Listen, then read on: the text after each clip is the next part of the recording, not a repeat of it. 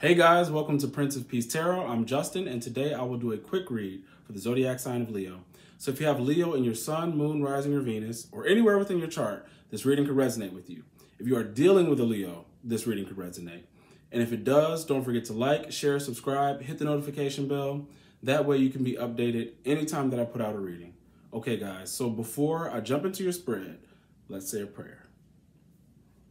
Infinite Creator, Olodumare, to my higher self, my Ori, Ashu, Obatala, to the Egun, Marine Laye, Holy Spirit, Spirit Guides, to my benevolent ancestors, known and unknown, Florine Williams, Norman Williams, thank you for allowing me to source the most accurate reading for the sign of Leo.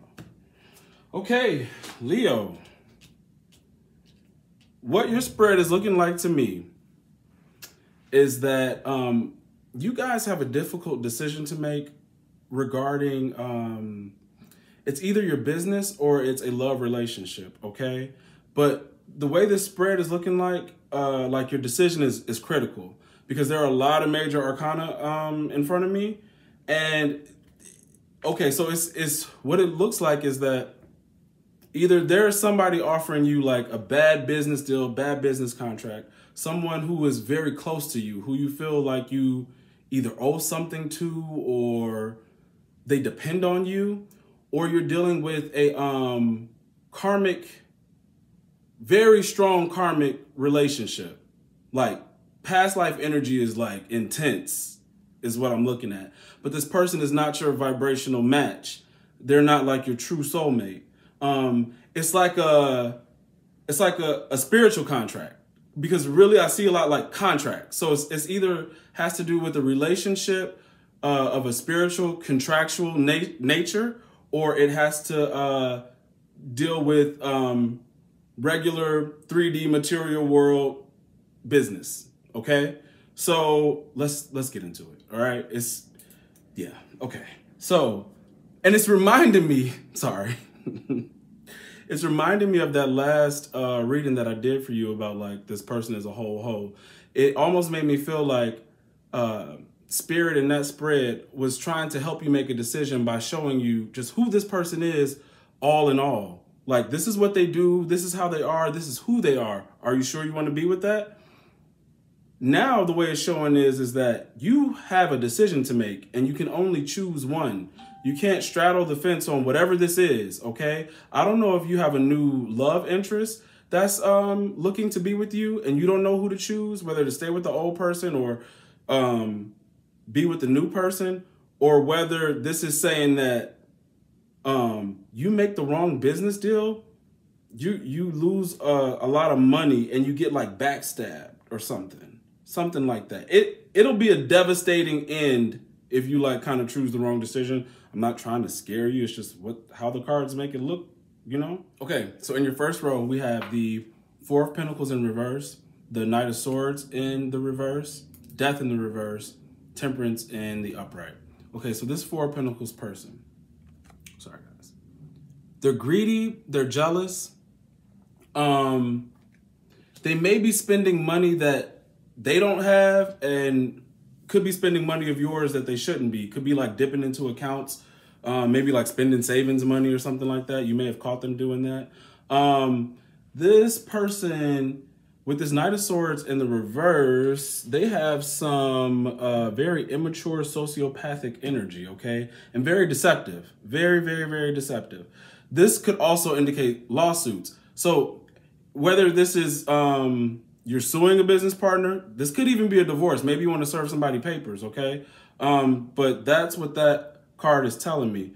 The Death in reverse tells me somebody won't change. Something's supposed to transform. Okay, these reversals with these major arcanas are telling me a couple things. This relationship, that you have with this person should be over. It should be over. But everywhere that would indicate it tells me somebody's holding back. Like second row, I see Lovers in reverse. Third row, I see Tower in reverse. And then the first row, I'm seeing the Death in reverse. It makes me feel like on both ends, you guys are keeping this going. You must be confused is how I feel. You must be confused, or you may feel some sort of guilt I don't know what it is, but if it helps, I'm trying to tell you this person is not, you don't owe them anything. I don't know what happened in your past between you and this person, but you owe them nothing. Nothing. They're not even your real person, okay? Or they're not even your real business partner. This is someone you should not move forward with in the rest of your life, okay? Because when I see the death, I always say Spirit has nudged you to change, to change your ways, to step into a new form, okay? And what really tells me that is this Temperance card, all right? Temperance is that's an angelic energy sitting right next to the Death card. We got two major arcana sitting next to each other. Somebody has been guided to change. You have probably been guided to change. You probably have been feeling your spirit guides, an ancestor or somebody around you telling you, this has got to stop. It's got to stop. All right? Because what you're trying to do with Temperance is mix two things that don't belong together. See, Temperance says that they should. Temperance is able to take two things that seemingly seem like they don't go together and actually make it happen. This Temperance in the upright tells me, though, that there is someone that you are a vibrational match with. The fact that it's in the upright. But next to this Death reverse and this reverse sociopath and this Knight of Swords energy is saying that person's not your match. Whoever I'm describing, who's greedy and selfish and actually jealous, and you know that they're jealous of you. You've had enough instances between the two of you to peep the jealousy, okay? So let's go to the second row. Second row, we got Emperor in reverse. We have the Knight of Pentacles in reverse, Lovers in reverse, wow. I'm just noticing the way Spirit set these cards up. Like even in the second row, we have three reversals and then an upright card. With the Emperor in reverse, excuse me, slurring my words, the Knight of Pentacles in reverse, and then the Lovers in reverse. Then the last card in the upright, Two of Wands, which is another two card, because just the Temperance is two things being mixed, and then Two of Wands is two wands. But it's indicative of decisions, and the Lovers is two people. So you're dealing with someone who's aggressive, may have come off to you like a business person, someone who has it together, and they don't. The Knight of Pentacles tells me that they're sloppy, they're lazy, very, very lazy, okay? This contract should be over. It's a bad contract if it is a contract with the Lovers in reverse. Whether it's a spiritual contract or a material world contract, it's a shitty contract, okay?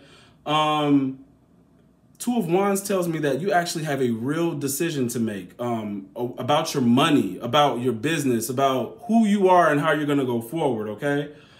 What's so weird is that, you know, like this Emperor was giving me someone who owns the business, this Emperor in reverse. This person, you know, if it was in the upright, I would say, cool, yeah, do business with them. But no, they're in the reverse. But at the end, we got Two of Wands. Now, if Two of Wands is a person, this is an entrepreneur, someone whose money is actually stable, okay, whose money is right, somebody you might be able to work with better, okay?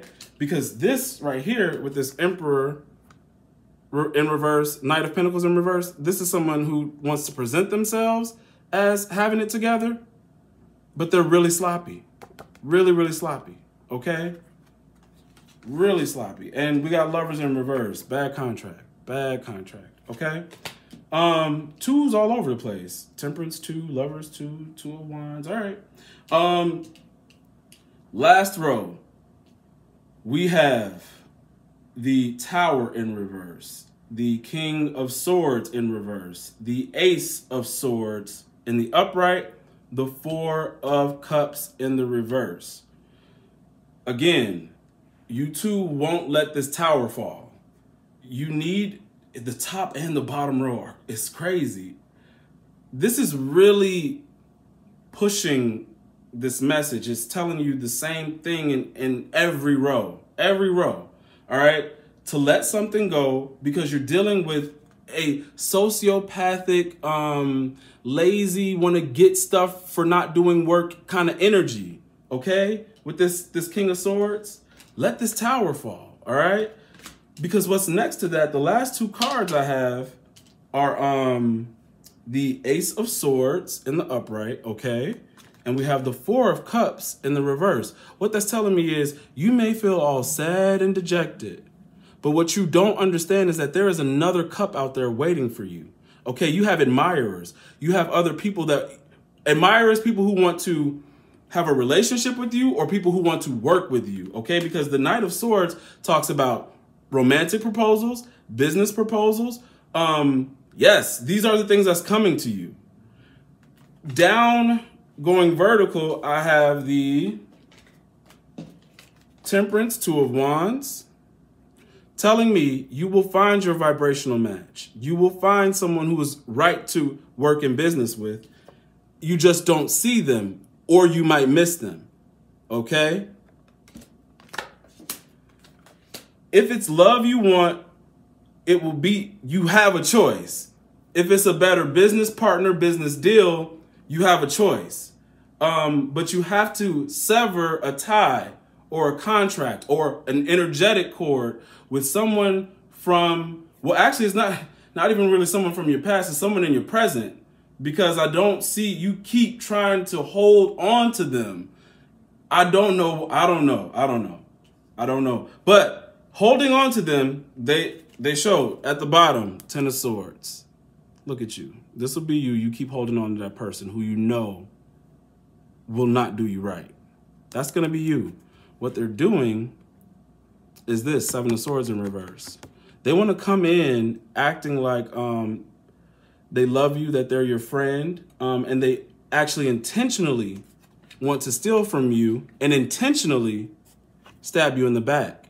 And why intentionally? Because I told you with the Four of Pentacles in the reverse that they're jealous of you, okay? They want to see your downfall. They lie to you about family. This is the Ten of Cups, but it's in reverse. This is right underneath this deception. They lie to you about the love for you, what they want to create with you. Yeah, they're making up illusions. See what's behind this. It'll be bad because underneath, past that Ten of Swords that's underneath the deck is the Five of Pentacles in the reverse. If you do, when experience this Ten of Swords, I'll tell you that your money will start to build back slowly, but you will lose. You will lose because you chose wrong. Make the right decision. Make the right decision because it's in every row that something's wrong. There also, I want to tell you that I know the karmic energy is strong. You and this other person have a really fiery sexual connection. You two really enjoy having sex with each other, or during that time, that's one or both of you feel like a connection to God, like a closer connection. And I want to say it's the person who displays all that lazy, jealous behavior, because I feel like they stay into a negative energy and presence, and you two don't get along. But when you engage sexually, they find some sort of like peace. And even if they're cheating on you, sex with you actually feels closer to God than sex with everybody else. Because in your spread, as far as the colors go, I see a lot of cold, dark blues, but then right in the middle, all of these cards that just represent how everything isn't right about this person is all of this red. It's red, passion, all that red, meaning sex. I think that's what's tying you guys together. It's actually, this is your like whole middle row, okay? It's what's binding the story together, sex. And if you know that to be the case, this is definitely your message. So release that tie. Don't have sex with them because it strengthens the tie. All right, Leo, that's your message. If it resonates, don't forget to like, share, subscribe, hit the notification bell. If you want to book a personal reading with me, email me at PrinceofPeaceTarot@gmail.com. Okay, guys.